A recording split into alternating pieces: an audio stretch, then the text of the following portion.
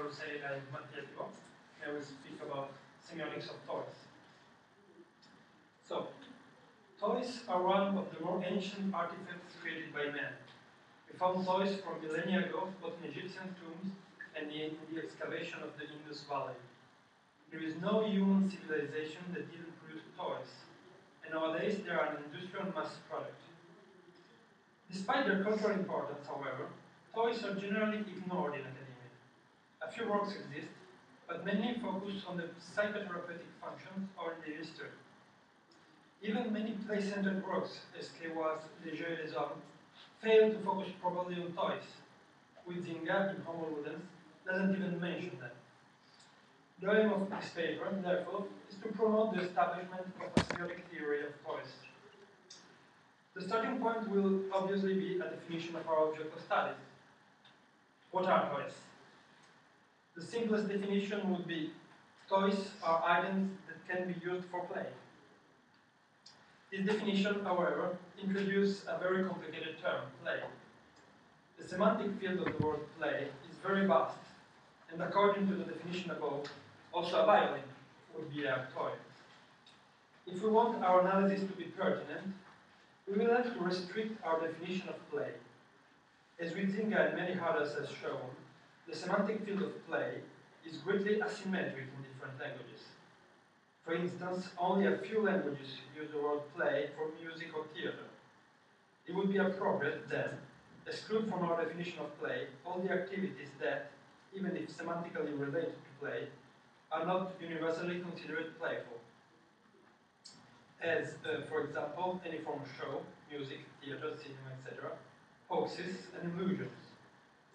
In the same way, we should exclude all metaphoric uses of the words related to playfulness, as for example expressions like toy boys. Roger Kewa, even if he did not work on toys, theorized a famous typology of play that could help us investigate the different kinds of objects used for play. According to him, 4 forms of play exist: agon, alia, mimicry, and healings. Agon is fundamentally competition, both against others and against challenges. Sports are a form of agon. The most popular item present on agon is, of course, the ball. However, many others exist, like sport equipment, board games, and puzzles. According to Kewa, alia comprehends all play based on chance and randomness. Gambling, of course, is the biggest subtype of alia, but elements of alia are present also in many other games. Items related to alia, therefore, are generally random generators, as dice, playing cards, coins, spinning tops, and timers set at a random value. Healings is the ancient Greek word for dizziness, vertigo. According to Kewa, to healings pertain all the kinds of play that involve a rapid and or spinning movement, which produce a state of dizziness in the player. Items related to healings would therefore be trampolines, sleighs, carousels, roller coasters, ice skates, hockey sticks, skateboards, and so on. The last form of play is mimicry, which involves imitation and disguise. Role-playing, construction set, and carnival are just a few of the many phases of mimicry. The variety of items related to mimicry is far bigger than the others, and include construction sets, dolls and minifigures, costumes and masks, and replica of objects. These 4 forms of play aren't exclusive. A rugby ball, for example, thanks to its form, bounces in an unpredictable way, and so it's both a form of agon and alia. Carousels, on the other way, often involves both mimicry and healings.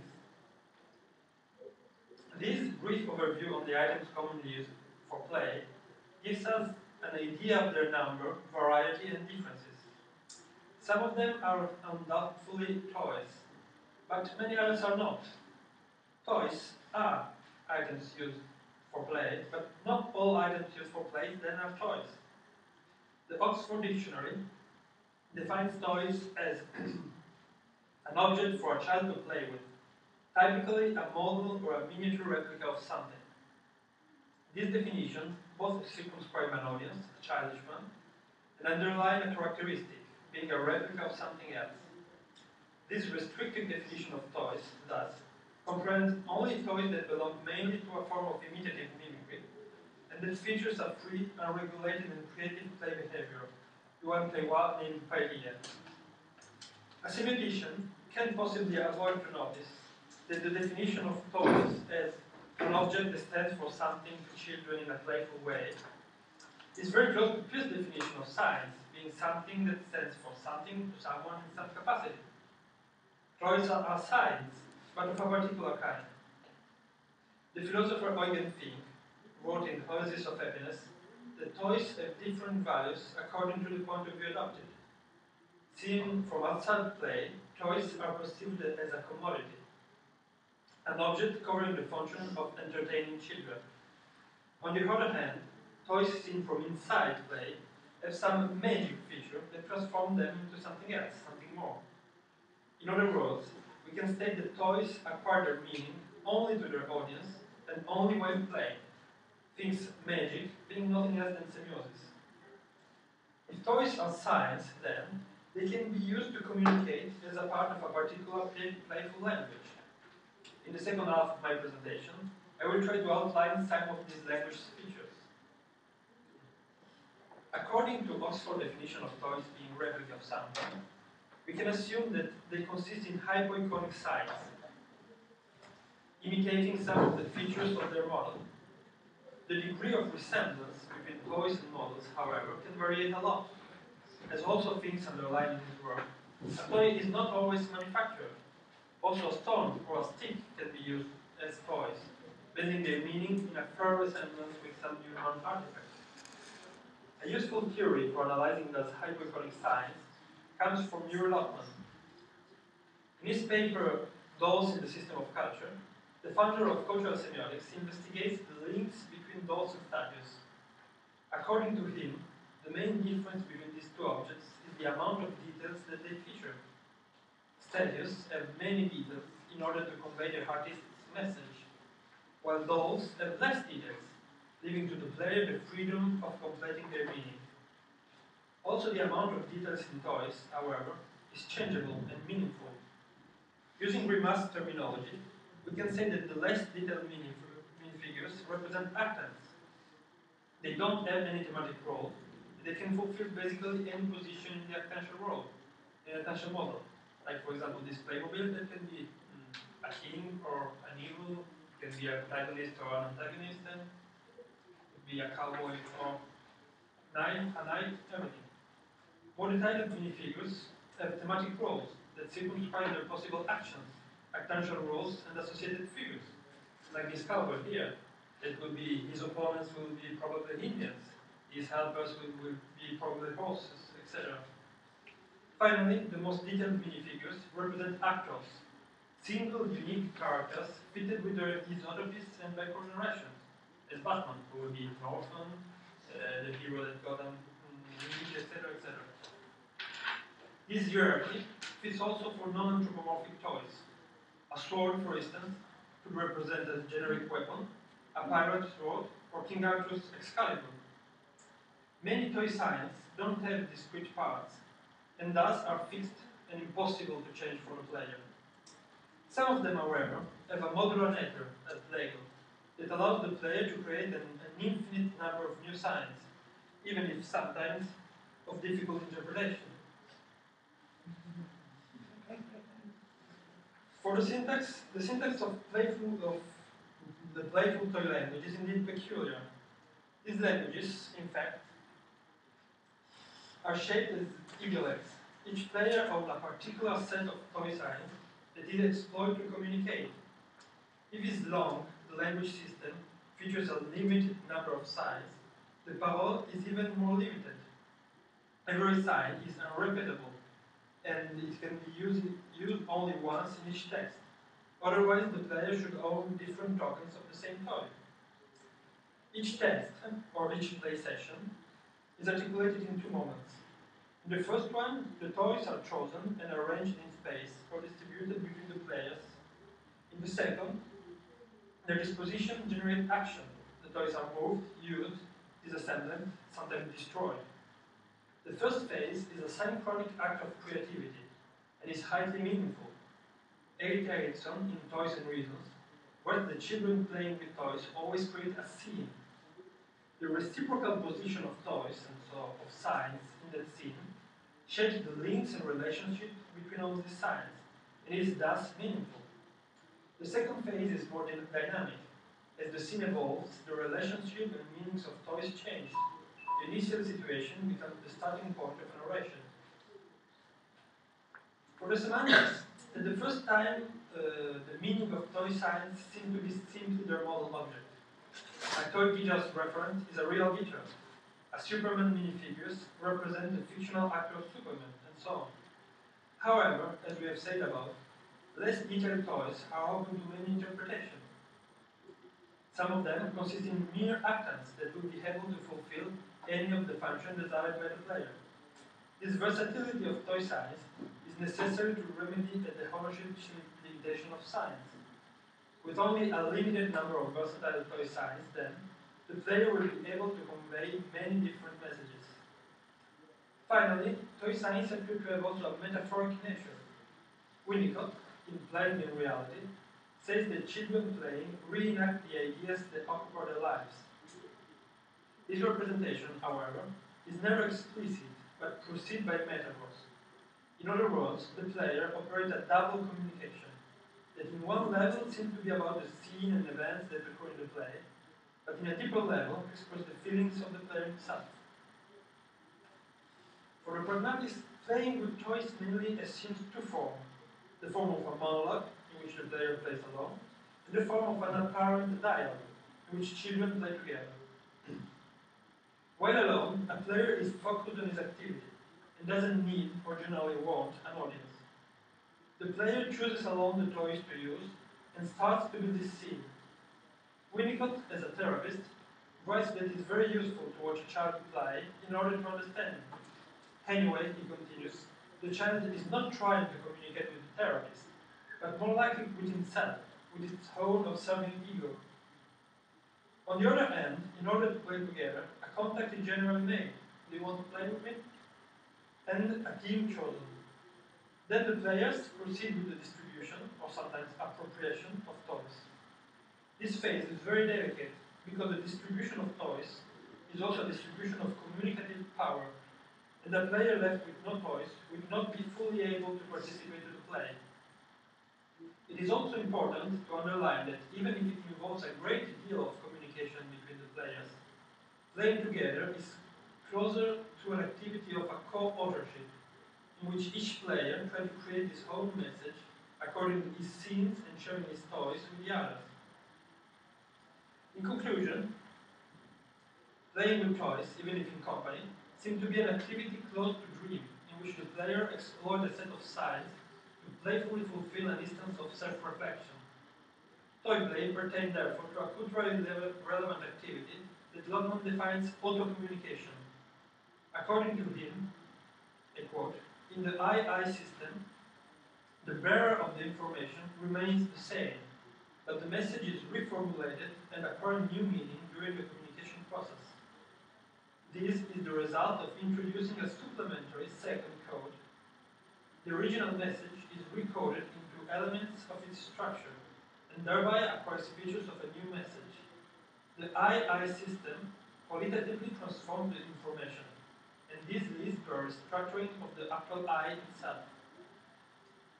In this case, about toys, the second code is the language of toys, and according to this point of view, its peculiar rules and limitations that we have analyzed today are meant to complicate the recording, possibly allowing new meaning to rise. Thank you.